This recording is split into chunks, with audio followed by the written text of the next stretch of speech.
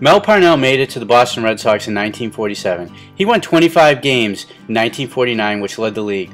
The Red Sox, despite having great offensive teams, could never get past the New York Yankees during Parnell's 10-year career. In his final season, Parnell tossed a no-hitter on July 14th, a 4-0 Red Sox victory at Fenway Park versus Chicago White Sox.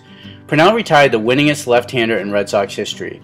He also coined the term Pesky's pole for the right field foul pole at Fenway Park. Legend has it Johnny Pesky hit a home run to win a game for Parnell. However, the term came more into play in 1965 when Parnell did the Red Sox broadcast.